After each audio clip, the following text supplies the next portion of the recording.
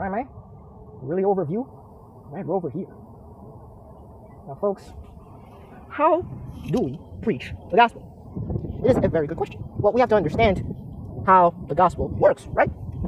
And so, if you simply want to know how to share the gospel, I'll tell you right now. Here's how it goes. All right? Do you think there's an afterlife? Let's freeze here, because it's a good question to start off. And here's why. Now, there is a way to share the gospel and the full gospel without offense. And let me share with you what I do. If I meet a complete stranger, I can bring up the gospel without bringing up the gospel. All I do is ask one question. And this has been absolutely life-changing. I've done it for years. I just say, do you think there's an afterlife? I did it this morning, went to a local college, spoke to 3 young people. What's your thoughts on the afterlife? I didn't mention God, Jesus, heaven, hell, the Bible, sin, righteousness, judgment, any of those things that make them and us feel uncomfortable. I just ask for their opinion. And most people say, well, I do think there is an afterlife. Say heaven and hell? And they say, well, I don't know. I say, you're afraid of dying. And they say, yeah, I'm terrified. So it's very humble of you to admit that. The Bible says every human being is haunted by the fear of death all their lifetime. It's the book of Hebrews. And that's something you and I can tap into because we're talking to somebody that's not an animal. They're not a primate. They're not a beast. They're a human being. God's placed eternity on their heart, and there's something in them that says, oh, I don't want to die. That's their God-given will to live. And so when I ask someone that question, I know that there's something in them that's going to agree with what I'm saying.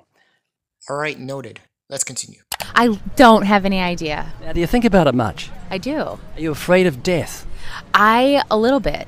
A little bit? We're all terrified of it. Yeah. It's like jumping out of a plane at midnight with no parachute. Right. Are you afraid of dying? Absolutely. So what We all are. are you going to do about it? I mean, just live every day as best as you can. So you think it's inevitable? Definitely. So it's like a truck heading for you. You're standing on the road. It's inevitable. You just stand there and say, I'm going to enjoy myself until I get hit. I mean, basically. You wouldn't do that. You're not thinking about it at all.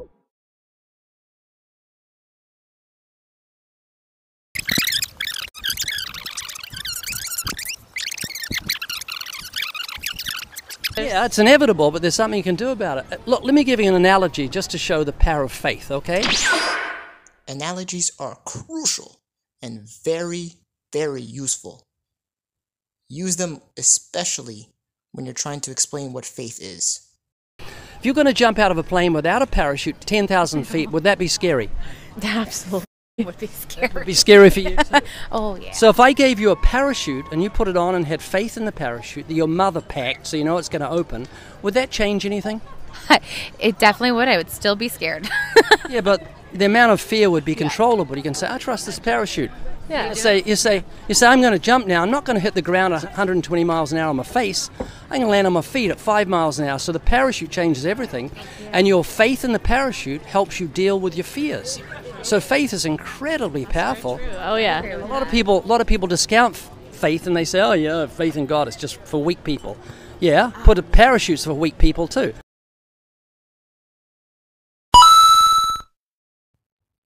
It's bread and butter at this point. So I gave you basically the list of what you have to go through. Link in the description for the original video. Now, do you believe in God's existence?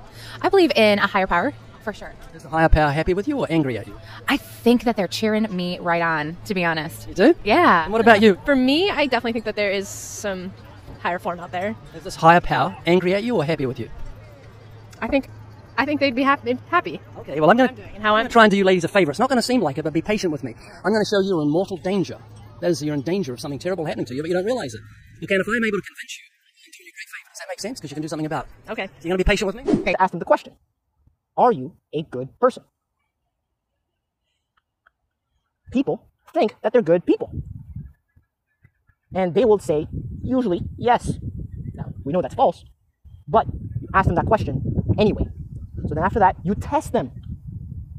And you let the 10 Commandments, right, from Exodus 20, to judge them by simply asking questions. They're judging themselves. You're not saying anything like, oh, you're going to hell or whatever. No. I am simply saying these questions right here to test out whether or not you are a good person. And so it starts off like this, right? Do you think you're a good person? Yes. You do? I do. How many lies have you told in your life? I've told a few lies. So what do you call somebody who tells lies? Somebody who's made a mistake. Have you lied? I have, yes. So what do you call somebody who tells lies? Same. Definitely somebody who is making a mistake. I'm going to give you a clue. It rhymes with fire and begins with L. A liar. So what are you? A liar. And you? Liar. It's not hard to say about yourself. Now, have you ever stolen something, even if it's small, in your whole life? I have not. You know what we tend to do? We tend to minimize or trivialize sin. We say, I just stole little things.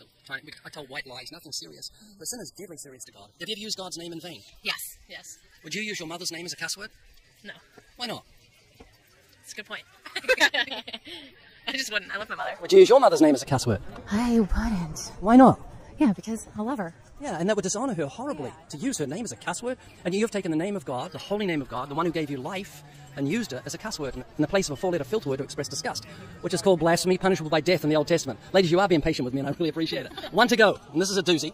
Tell me your doozy. Jesus said if you look with lust, you commit adultery in your heart. Have you ever looked with lust? Yes. Have you ever what? Oh, yes. Have you had sex before marriage? Yes. So ladies, I'm not judging you, but you both told me that you're lying, blasphemous, fornicating, adulterous at heart, and you probably have stolen because you told me you're liars, and I can't really trust what you're saying. Obviously, they're going to say yes to every question. To every question, they'll say yes. They'll answer it yes. Because obviously, you can't lie to yourself that you did this. Some might lie, but it's really rare. Okay? They definitely will at least say yes to 3 out of the 4 questions, at least. Is you ask them, are they going to heaven or to hell? Some will admit yes, some will say it depends, or some they'll be like, oh, it's too strict. Don't worry about it. The point is that they answer the question. Okay? And after all, you're judging based upon what you just told me. You told me that you are a liar, that you are a thief, right? You told me that you committed adultery, fornication for some, for that matter, okay? And you say God's name in vain, which is blasphemous. These are things that you admit to, all right? You admitted to me. I asked you these questions, and you admitted to me. So here's the big if. If God judges you by the 10 Commandments on Judgment Day, we'll look at 4, you're going to be innocent or guilty. I'll definitely be guilty. I'll be guilty of. Heaven or hell?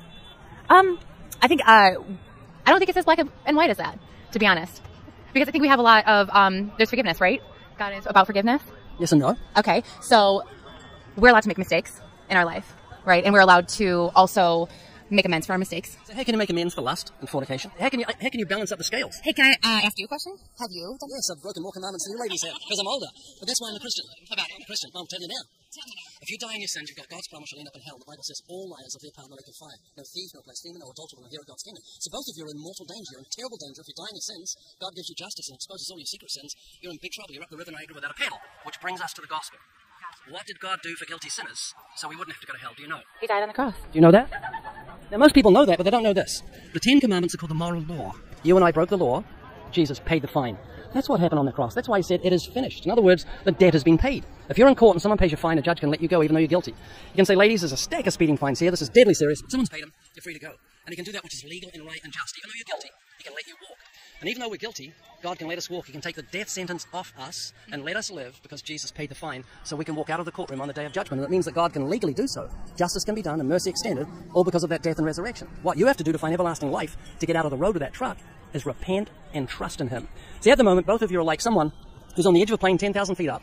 They're going to jump, and this is the plan. They're going to flap their arms, try and save themselves. It's not going to work. I'd say that person, no, trust the parachute. So ladies, don't trust your goodness to save you. It's not going to happen on Judgment Day because you're not good. You're like the rest of us. Yeah. Transfer your trust from yourself to the Savior. And the minute you do that, you've got God's promise, and he can't lie. It's impossible for God to lie because he's without sin. You've got God's promise. He'll grant you the gift of everlasting life. And he'll give you a personal miracle. Do you know what he'll tell us a personal miracle? Send you to heaven? No. He will transform you on the inside so you love righteousness. So you love that which is right and just and good. And for a sin-loving sinner, that's a miracle. You go, man, I'm a new person on the inside. All things I want to do in life is please the God that gave me life. And you'll shake your head and say, I'm a brand new person. It's called being born again, where God gives you that new heart with new desires.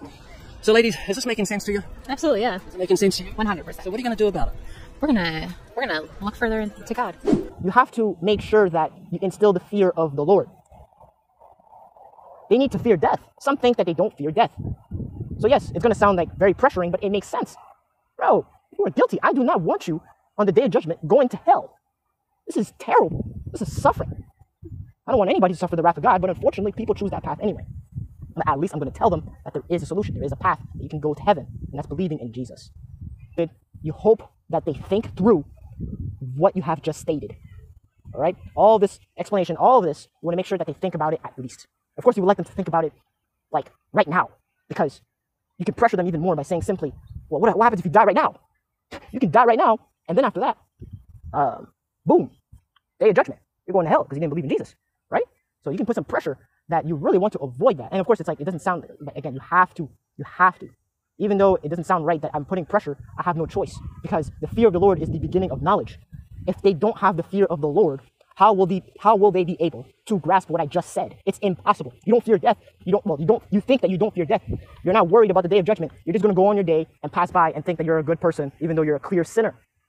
You don't want them to think like that. So they have to be instilled with the fear of the Lord, so that they can at least start understanding, have a general idea of what the gospel is all about and what the wrath of God is all about. Okay? They need to know this. Okay. Yeah, think about it, but don't think about it for too long, because you could die tonight. I could. Walking around you, I could just like drop right there. 150,000 people die every 24 hours. 150,000. So you're going to think seriously about it with that sort of attitude in mind, sense of urgency? Yeah, absolutely. Have a Bible at home? I do. Okay, and you have a Bible at home? It's just been an honor to talk to you. I'm going to give you some literature, if that's okay. Do you ever get suicidal thoughts? I feel like we all kind of... I've got a little booklet for you. What about you? Yeah. I'll give you a little booklet. Sure. It's called You're Not Alone, and it's just got some principles to help you battle those suicidal thoughts, because they can come back. If you lose your dog or your mum and dad or even grandma and grandpa, it can send you into depression, and it's really hard to shake it. So I'm going to give this little booklet. Great to talk to you, ladies. Thank you. That is really it for this video, and I hope you use this method. I have used this method. It's pretty nice. It's a nice way to preach the gospel very effectively without hurting them so much. Some people, they're sensitive, but it is what it is. It's at least, I would say, the least sensitive method to preach the gospel. All right? So, that being said, we're concluding right here. And I hope y'all have a good day. Amen?